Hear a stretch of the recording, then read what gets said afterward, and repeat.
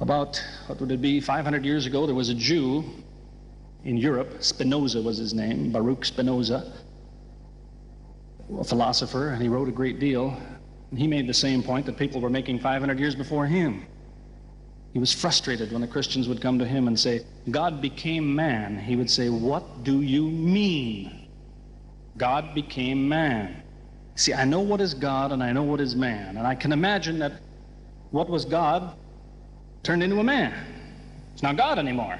Used to be God. Now he's a man. I can understand that. That at least makes some sense. But that's not what the church teaches.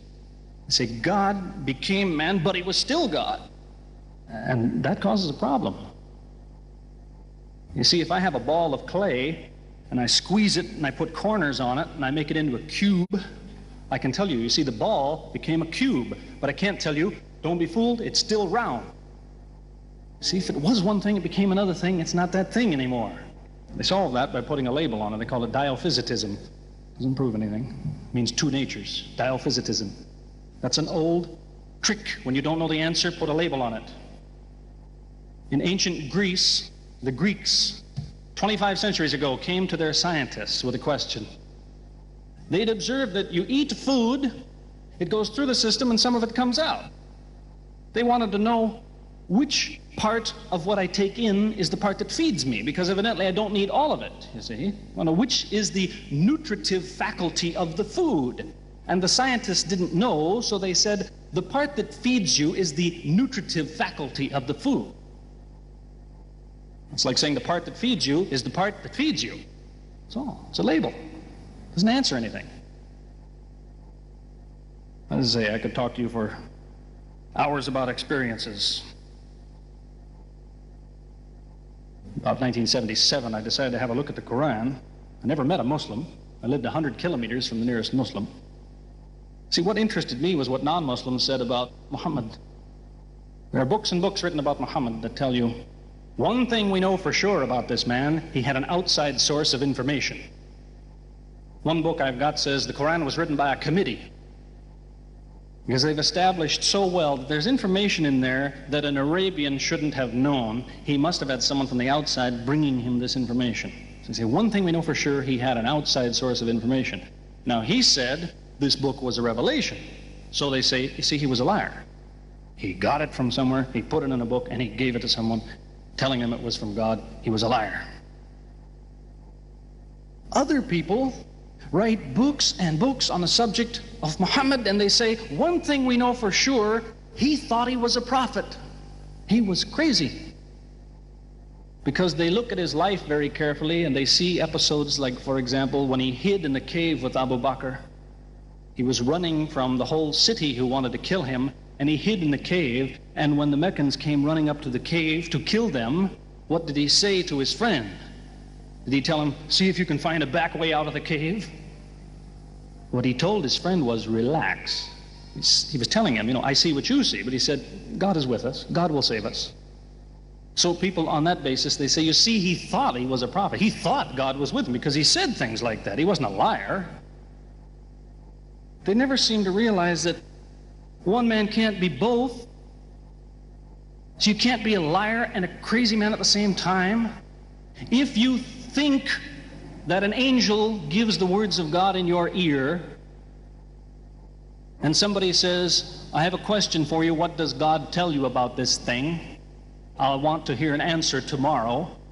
If you're a crazy man, if you think an angel whispers in your ear, then you don't sit up that night thinking, what will I tell him tomorrow? What can I find? Who knows the answer? You're crazy. You think the angel will tell you the answer. You don't go and look it up somewhere. You see, you can't be a liar and a crazy man at the same time. You can be one or the other or neither, but you can't be both. You see, I read two non-Muslim biographies of Muhammad. One was by Rodenson, who was an atheist who hated the man. But many interesting things come up about his life that I had to wonder about. One story that's told is that when he was an older man, he had a son named Abraham. The son died when the child was 2 years old. The same day the boy died, there was an eclipse of the sun. The sky went dark. And the Muslims came running to their prophet and said, look, it's a miracle. Your child died and the sky went dark in sadness. It occurred to me, see, if he was a crazy man, he'd probably believe what they said. He'd probably think, yes, it's a miracle. My child died, the sky is dark. Yes, it's a miracle. If he was a crazy man. If he was a liar, he would have taken advantage of it. He would have said, yes, right, my child died, the sky is dark, you tell everyone, it proves I'm a prophet. It's a miracle. But what did he do? He became angry with the Muslims. He told them that was nonsense. He was angry with them. How dare you say that? He said the sun and the moon are signs of God, and they don't worry themselves about the birth of a man or the death of a son of Muhammad. Doesn't look very crazy. Doesn't look much like a liar. Now you have a third alternative, of course, which people tell you all the time. They say, no, he was not a liar. He was not a crazy man. He was deceived by the devil. Deceived by the devil. It's an interesting idea. But whatever you say, you better be ready to back it up. There's a lot of difficulties with that idea. For example, there is a verse in the Quran which tells the reader about a good habit to develop. It tells him, before you read this book, always say, A'udhu billahi minash shaitani rajim, which means, I take refuge in God from Satan the rejected. Is this Satan who wrote this? Who said, before you read my book, ask God to save you from me? Is that Satan who wrote that? As Jesus said, if Satan is divided against himself, then his kingdom will fall. He's fighting against his own interests. So let me finish with a story that illustrates a point. As I said, there's many theories and many explanations around. Many explanations. But an explanation, something somebody tells you, is just so much air coming out of his mouth unless he has proof and unless he offers you something that you can use to falsify it. You see, there's many theories of how do the planets go around the sun and how do the stars burn and all the rest of it. Many theories. Most of them are just so much wind. Scientists pay no attention to them because they don't contain something that could be checked to prove it false. You see, Einstein was considered an intelligent man because when he offered his theory in 1905 and again in 1915, he didn't just offer a theory, he said, here's 3 ways to prove I'm wrong. Now it's worth listening to. He's told me, here's 3 different things you can do. If you can do this, I'm wrong. Here you are. Is there anything like that in Christianity? Has the Christian ever said, you want to prove I'm wrong? All you have to do is this. Has he ever done that? The Quran is filled with that kind of thing, filled with it. Saying, you want to prove this book is wrong? Do this. Prove it. Go ahead, do it. Filled with that kind of thing. There's an example of it that made a big impression in its day, during the lifetime, 14 centuries ago, of the Prophet of Islam. You see, he had an uncle named Abdul-Ahad. That was his nickname, Abdul-Ahad. This man hated Muhammad. He hated anything the man said. He used to watch him going through the city, and if he saw him talking to someone, he waited till they split up. He'd go after the man he spoke to and take him and say, what did Muhammad tell you? Whatever it is, it's a lie. Did he tell you day? It's night. Did he say black? It's white. Exact opposite. Whatever he heard the Muslims say, he said the opposite. That was the way his mind worked. There's a little chapter of the Quran called Lahab, and it says about this man that he'll never change. It condemns him to hell, Jahannam. You see, if the man had ever become a Muslim, the Muslims would believe, well, now he's not condemned anymore. You see, for 10 years before Abdul-Ahad died, that was a part of the Quran. And the Muslims could come to Abdul-Ahad and say, do you know, it's been revealed to us in our book that you will never be a Muslim. God says you will never be a Muslim. For 10 years they told him that. All he had to do was say, well, your book is wrong. I want to be a Muslim. What do you think of your book now? That's all he had to do. He had 10 years to think about it. And that's the way he was. See, if somebody is your enemy, you don't come to him and say, you want to prove I'm wrong? Here, say this. Come on, say it. If all you have to do is say the words and I'm wrong, you finish me. He never did it. See, this is one of many cases of something that was offered that could have been falsifiable. So it was. As I say, in 1978, after, how long would that be, 15 years of arguing with the church authorities, one place or another, I got the idea, I'm going to argue with some other people.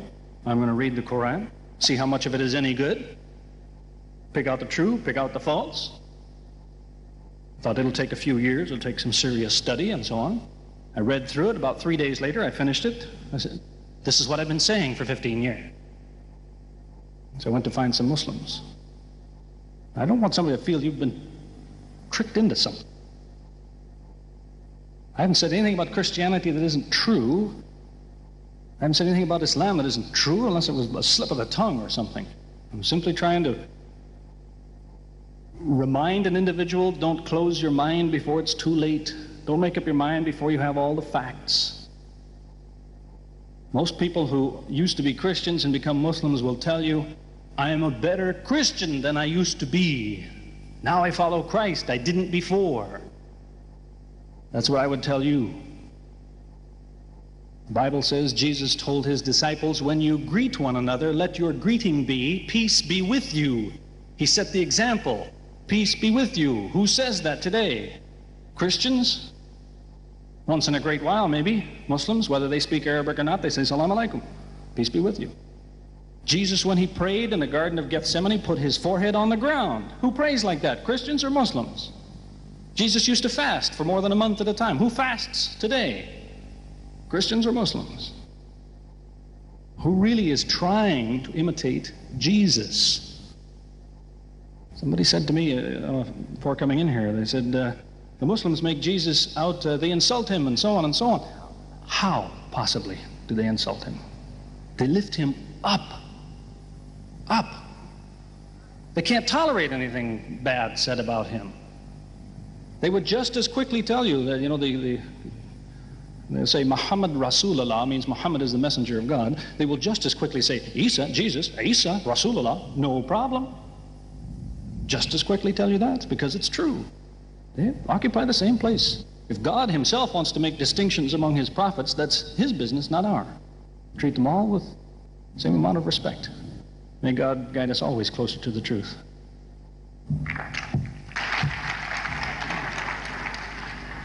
Mr. Gary Raymond Miller, thank you, sir.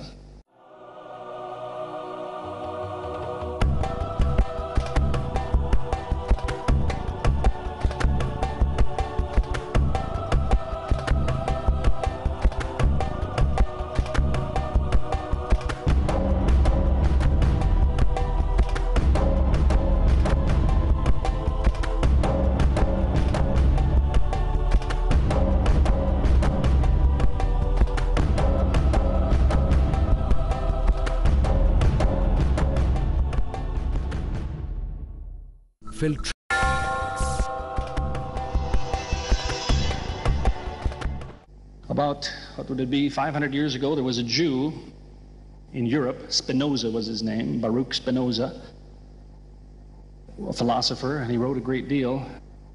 See, if it was one thing, it became another thing, it's not that thing anymore. They solved that by putting a label on it. They call it diophysitism. Doesn't prove anything. It means two natures, diophysitism. That's an old trick. When you don't know the answer, put a label on it. And he made the same point that people were making 500 years before him. He was frustrated when the Christians would come to him and say, God became man. He would say, what do you mean? God became man. See, I know what is God and I know what is man. And I can imagine that what was God turned into a man. It's not God anymore. He used to be God. Now he's a man. I can understand that. That at least makes some sense. But that's not what the church teaches. They say God became man, but he was still God. And that causes a problem. You see, if I have a ball of clay and I squeeze it and I put corners on it and I make it into a cube, I can tell you, you see, the ball became a cube, but I can't tell you, don't be fooled, it's still round.